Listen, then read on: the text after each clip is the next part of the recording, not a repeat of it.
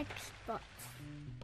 Hey, this is Ricardo at Parts People, and in this video I'm going to show you how to remove the memory module from the Dell Latitude E5550. If you're looking for parts for this laptop, go to our website and use this coupon for a 5% off discount. First, we're going to remove the screws from the access panel.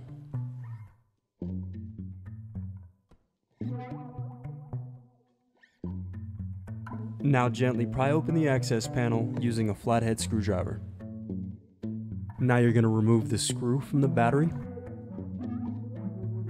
Loosen the cable and then lift battery from the bottom base.